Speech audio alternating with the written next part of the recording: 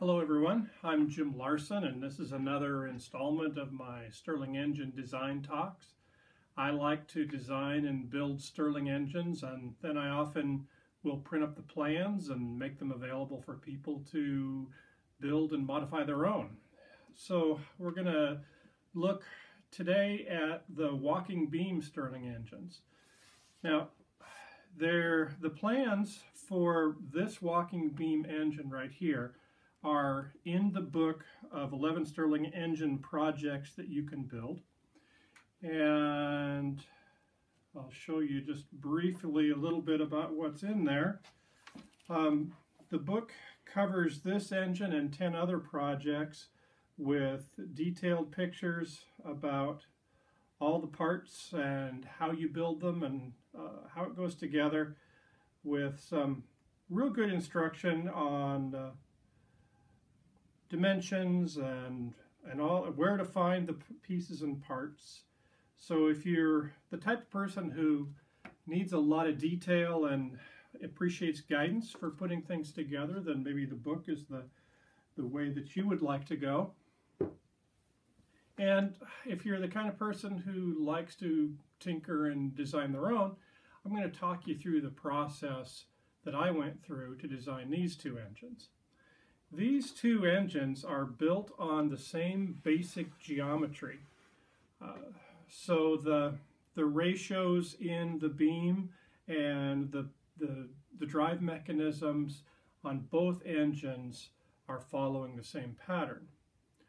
One of the things that makes the walking beam engine unique is this mechanical motion that it has as it's running. And with this particular engine, I needed a stroke on this piston that was different from the stroke that lifts and drops the displacer inside the pressure chamber. So we create that difference with these distances here. You can see that this distance is longer than this distance.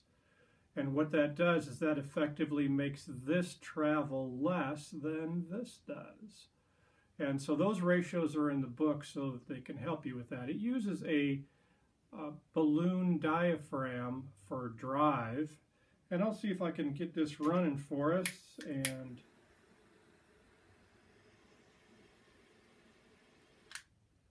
now this is a liquid wax candle. It's like you get at a restaurant supply store. It takes just a few seconds to get the engine warm enough. It's not a self-starting engine, so you do have to give it a push to get it started. It's going to take a little while to get going. The liquid wax candles are not real warm, not like the alcohol lamp that's on this motor over here, but they will make it run, and as you let it go, it'll get faster. Now we'll talk about what's happening here in the Stirling engine. This pressure chamber has captive air inside of it. The air that's in here can't get out. And this piston that's moving up and down inside is moving the air around. So when the piston comes up, the air has to go down, and that's where the heat is. When the air gets down on the bottom, it expands and pushes out on the diaphragm. As the engine continues to rotate, the piston goes down inside and it pushes the air up. When it gets up on the top, it contracts because it cools. It draws in on the drive diaphragm. So what that means is, with this type of Stirling engine, there's actually 2 power strokes per cycle. So it's getting power both on the push and on the pull. So in every rotation there's 2 power strokes. This engine is designed so that the top half is intentionally larger than the bottom half. And that's because this engine is designed to be air-cooled. A lot of Stirling engines that are made out of soda cans require that you put ice on them. In fact, if you've built my quick and easy Stirling engine, it uses ice on the cool side of the engine.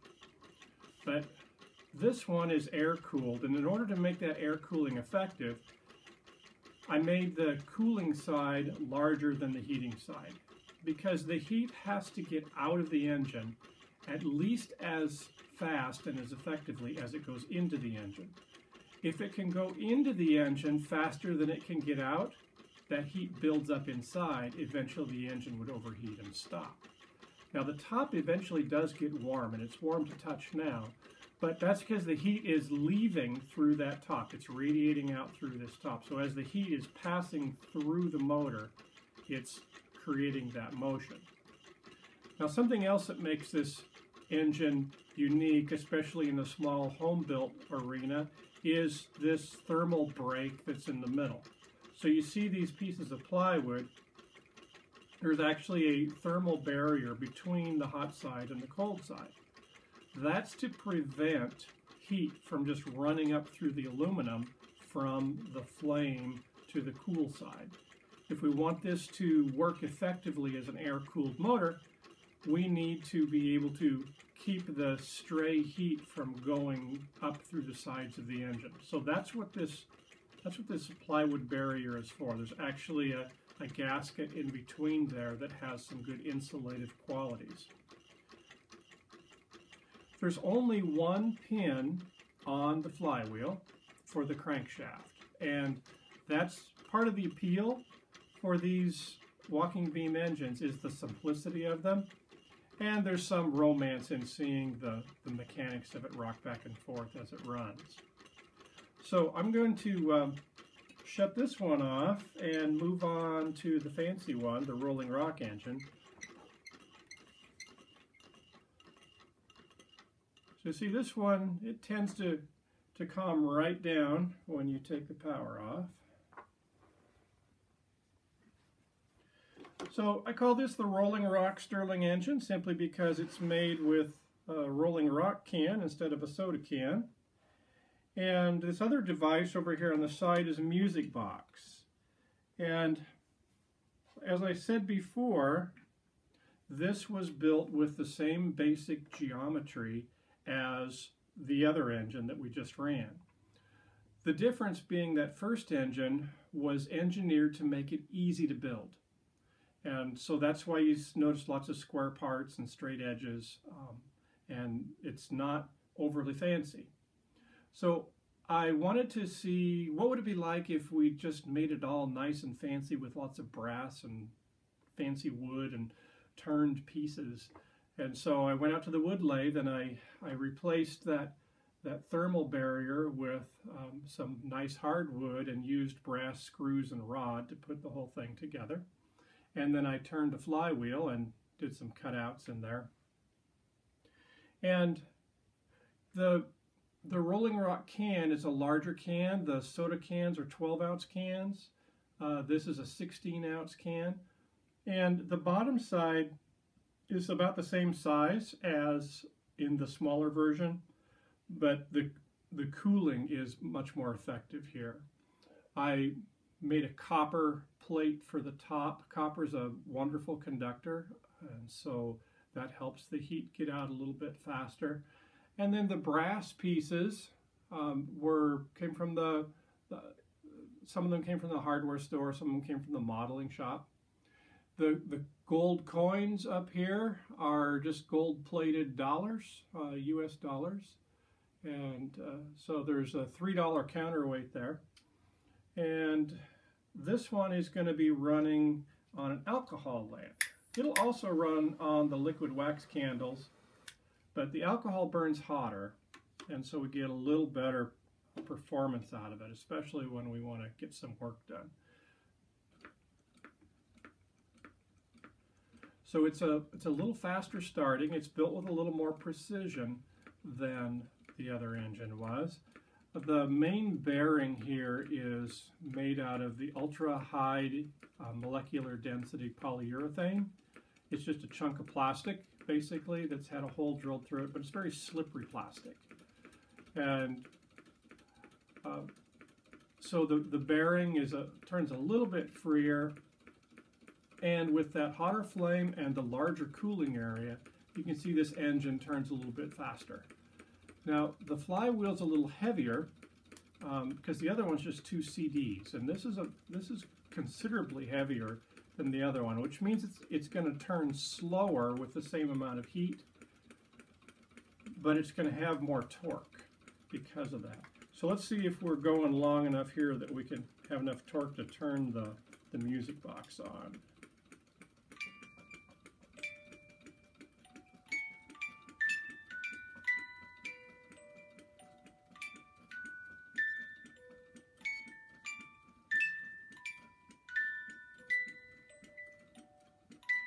It's getting slow.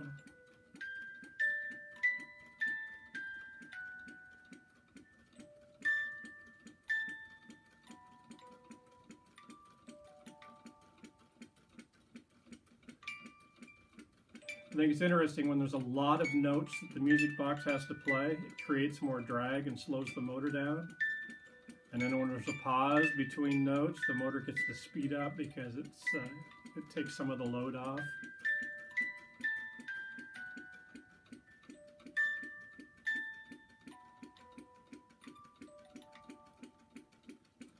So I built the little music box attachment because one of the questions I would frequently get was, but does it do anything? What can you get these engines to do? So I made one that does something. And so what it's doing here, and the reason it's running so fast, is just like the other one, the bottom side is getting hot. We have a barrier that's preventing that heat from coming up through the outside of the engine. So it has to go through the engine if it's to cool down. And then this is the cooling section, and it's getting warm to touch. So that air moving up and down in there is transferring a lot of heat from the bottom of the engine to the top of the engine. As that air is moving up and down, it moves down and expands and pushes out on the drive diaphragm. And then as the air comes up to the top, it cools and contracts, it draws in on the drive diaphragm, and that repeating motion keeps the flywheel spinning.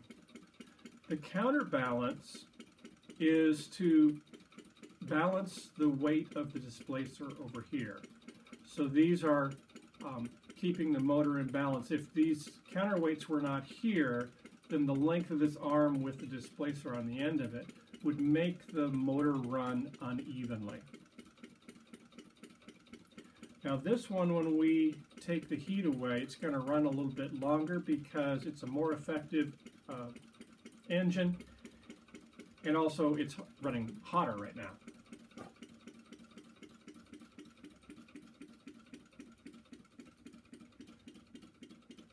I have noticed that the balloon diaphragms only last me about a year, and then you have to replace them.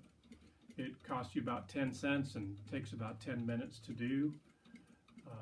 A lot of people attach their diaphragm to their drive line with a screw. I don't like that method because it pokes a hole in there and has a potential pressure leak. So I've always just glued mine on. And so I just have a little loop in the end of the wire, and it's glued to the balloon. It's with super glue, it works really quickly. Super glue sticks to the latex balloon very well.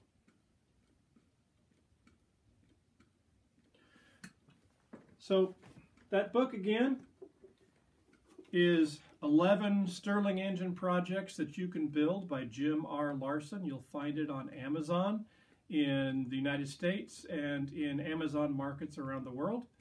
If you build a Stirling engine out of this book, please contact me and let me know about it, and I will make sure you're in the Hall of Fame on stirlingbuilder.com. Thank you very much.